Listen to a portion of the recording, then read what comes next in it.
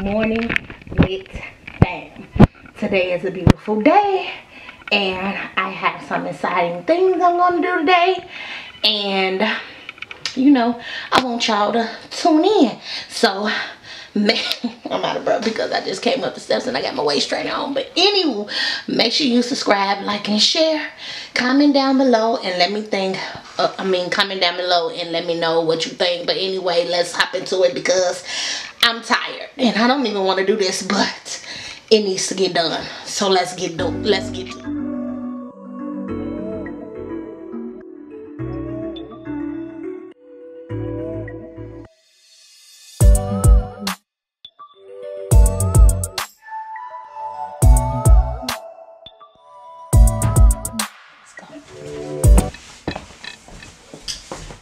Okay, what's up, lit fam? I don't know if it's still too dark, but I tried to lighten it up as best as I can. I'm about to redo this whole room, so you know, make sure you tune in. Don't skip a beat. Watch the whole thing because right now this room looks a hot mess, and this is a part of my spring cleaning.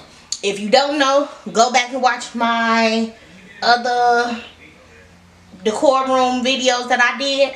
I always like to switch up my stuff. So it's March, time for a switch up. So this is finna look totally different. I'm gonna move some stuff around. Only thing that y'all won't see today is my headboard decor, but it'll be here. And you know, if you watch my weekly vlog, then you'll see it. It comes in April, so I don't have it right now. I'm waiting on it to get here. But everything else I have. So without no further ado, let's hop into it, because we gotta do it. It's spring cleaning.